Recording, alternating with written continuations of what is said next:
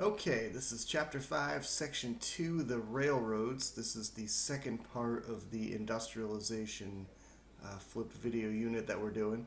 And the railroad is going to completely transform the ways that people are going to move about the country, not only for people to travel from place to place, but also to move goods and products crisscrossing anywhere across the country. So, if you think back 150 years ago to the time of the Civil War, the roadways were horse and carriage, and you had steamships, but the best way to travel, the quickest way to travel, was by the railroad.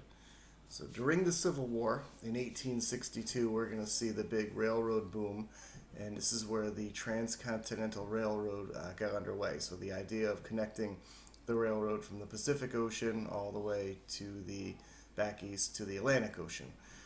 So the Pacific Railway Act was passed, and that's going to allow for this huge boom in the railroad industry. So two different corporations started construction of the railway. One of them started on the West Coast, and the other one started in the Midwest. And this new railroad would allow for goods to be shipped quickly, completely across the country. So the Union Pacific started in the east in Nebraska and began building the tracks westward. So their task was difficult because Native American land, they were infringing upon that, and they had to face attacks from Native Americans. Also the frigid, freezing winters and the scorching summers, so those conditions were not easy. And over 10,000 men worked for the Union Pacific. They lived in camps along the newly constructed tracks, and they would push west and move their belongings with them. But there were labor, money, and engineering problems that plagued the company, and some days they weren't able to work at all because they lacked the supplies necessary for construction. The Central Pacific Railroad started in California, and they're going to work their way east. And that was a really difficult endeavor because they had to blast through mountains. Leland Stanford was in charge of the operation, and he's famously known for Stanford University. And because they didn't have enough workers in California, they hired about 10,000 Chinamen and paid them $1 a day. But this was rough, dangerous work, blasting through mountains with dynamite. Thousands of people died in the construction of this railroad, and they too had to face Native American attacks as well. They're going to meet in Promontory Point, Utah, and that's where the last spike was driven in, and they used a golden spike. Each mile of track required 400 rails, and each rail needed 10 spikes to be nailed into it. And in total, there were 1,774 miles of track, which is about a little more than half the size of the United States. And over 17,000 spikes drilled into the ground. So here's the celebration of Promontory Point in Utah. So a tremendous achievement in the second half of the 1800s, 1869. So this track is going to lead to others, and soon the country will be littered with railroads crisscrossing the nation. So goods and resources can be moved from west to east, from north to south, any way, anytime. And smaller, unconnected railroads were starting to become connected to the major tracks, which will allow for people to move quickly across the country. And because of the railroads, time zones were incorporated. The old school way of telling time, whenever it was noon, the sun was at its peak in the sky, that's when you set your clock to 12. But since the sun rises and sets in different parts of the day throughout the country, nobody could really keep good time. And that was a major problem with the trains now moving across the country. Two trains could be on the same track. It could lead to a collision and death.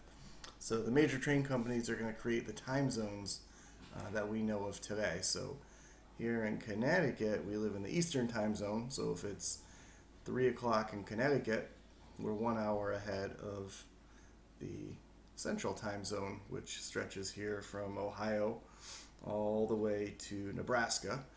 And then you have the Mountain time zone, which goes from here all the way to here in Utah. And then you have your Pacific time zone, which is 3 hours behind the East. So if it's 3 o'clock here, it's 2 o'clock in the Central time zone, 1 o'clock in the Mountain time zone, and then 12 o'clock noon in California. And then Alaska and Hawaii, which are not states, not even close yet, they're going to be 4 and 5 hours behind the East Coast. So you can see here the Transcontinental Railroad made its way all the way across the country, and then connecting with other railroads, people can virtually go anywhere in the country and through any state or any territory. The king of the railroad industry was Cornelius Vanderbilt. He's got some sweet mutton chops. He was the most successful of the railroad owners and one of the richest men in the country. And he controlled most of the railroads from Chicago in the center of the country all the way east to New York City. And he was very good at making offers to smaller railroad companies and buying them up so that he can establish a monopoly.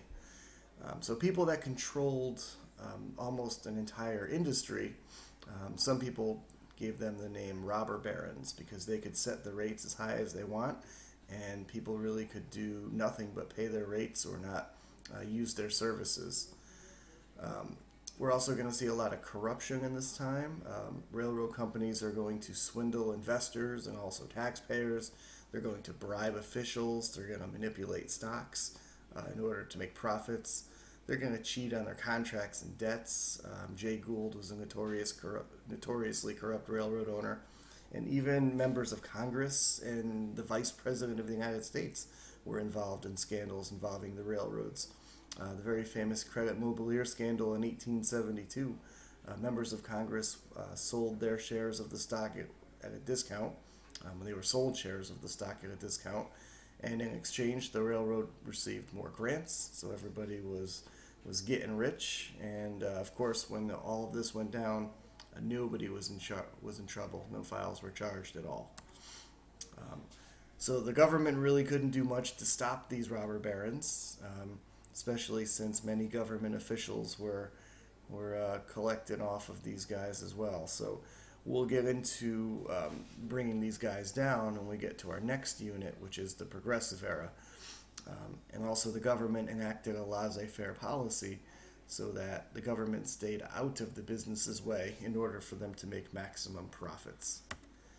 So that's going to bring us to an end of the railroads section, and the next video you guys will see will be about big business. So homework, write a 1-paragraph summary of what you just learned.